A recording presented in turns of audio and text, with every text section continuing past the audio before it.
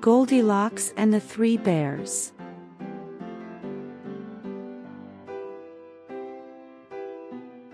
Every week, Papa Bear, Mama Bear, and their little bear would go for a walk in the forest in the morning before lunch. The famous Mother Bear already left the table set before leaving, so they could eat as soon as they returned from the walk.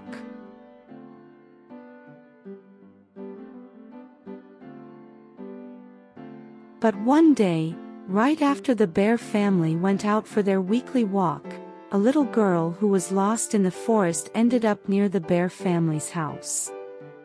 She was blonde and had curly hair, so they called her Goldilocks. Goldilocks was very hungry and smelled the food coming from inside the house. She called and knocked on the door, but no one answered. The bears were walking around.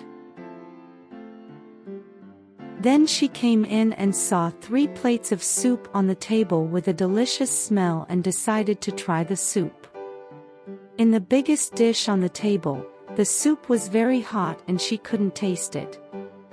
She then took another spoon, tasted the soup that was on the middle plate, and it was very cold. Lastly, she tasted the soup that was on the smaller plate, and it was warm and delicious.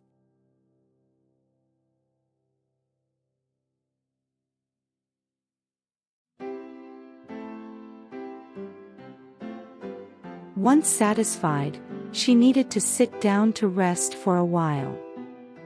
Goldilocks had been lost for a long time and wandering through the forest. She then saw 3 chairs. The first chair was too big for her to sit on, and the second was too wide, and she kept slipping. And when she sat on the third chair, which was very small, it crashed onto the floor and broke the whole chair. So Goldilocks went looking for another place to rest in the house and found 3 beds in an upstairs bedroom. She went to lie down on the first bed, which was the biggest. And the bed was very, very hard.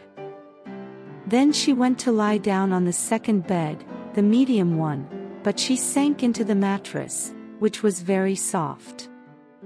In the smaller bed she was much more comfortable. It was a perfect size and very warm. She was so relaxed that she ended up falling asleep right there. So the bear family was returning from their walk, and as soon as they got close to the house, they noticed something wrong. The door was open. They entered and found the living room in disarray and the kitchen a mess. "Someone drank my soup and broke my chair," said the teddy bear.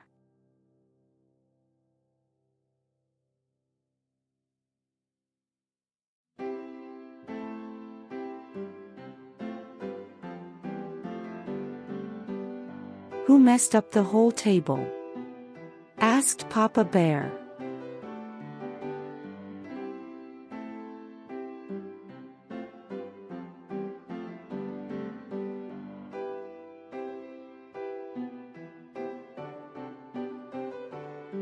When they arrived in the room, Mother Bear shouted, "Someone lay in my bed.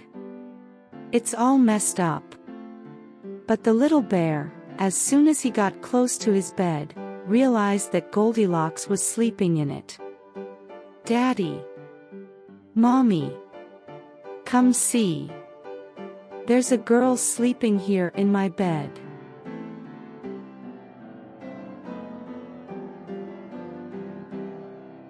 Then, with all the shouting, Goldilocks woke up scared by so many bears. She thought they were going to attack her and ran to jump out the window. If it hadn't been for Daddy Bear holding on to Goldilocks, she would have crashed down there.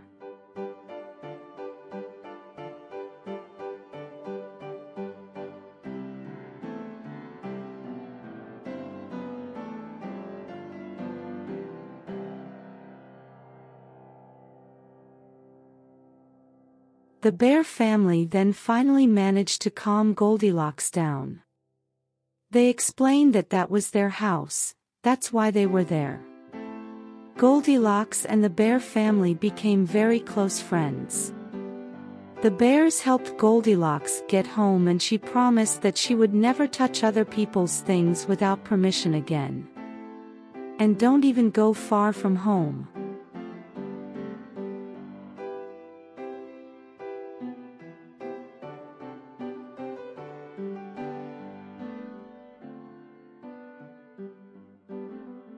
And this is the end. To the next.